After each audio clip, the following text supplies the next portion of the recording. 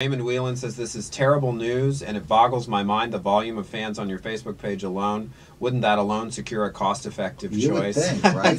It's not even really a financial problem. It's other things. I wish I could be more specific. It's studios being uncomfortable with other studios and different studios being legal. Involved with this. Legal. And it's not hopeless. It's not hopeless. Yeah. It's not entirely clear. No. I mean, it may be resolved. It probably at some point will be resolved. Some people have not given up. But I just want the readers to know. I was so excited when we did have an option, you know, on Tale of the Body Thief, and we thought we were really moving forward.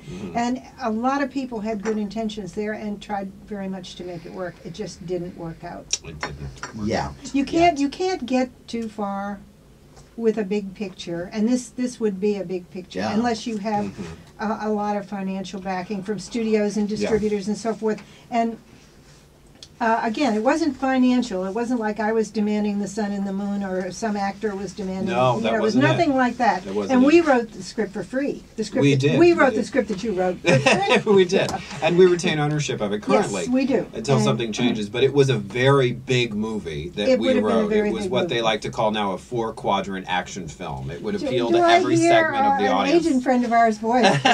This is a 4-quadrant action film. But yeah, it was. It had huge set pieces and action sequences. And yet, and you got Lestat. You got his personality, and that's what. And we also any got movie has to the abilities of the ancient vampires included in the story. The extent of their supernatural ability, that not only can they fly, but they can manipulate large physical objects. We had Marius doing things like that. We had Marius much more in the Tale of the Body Thief than he was in the book. He was not really in the book, but he wasn't, we had him in the script, and I was really happy with the way you handled it. Absolutely. But I hope we've answered that question about. Listen, well, I think it's an important thing to say, as Eric pointed out earlier, is that you're not the one stopping these movies from being made. And there is a perception out there. What was the example you were using on the phone with me the other day? Is that an actor becomes a big success, that they win an Oscar, and then they never work again, and everybody assumes it's them. It's the actor did it, and that's really not the truth. It is the agents or their representation or producers or whatever, but people are not.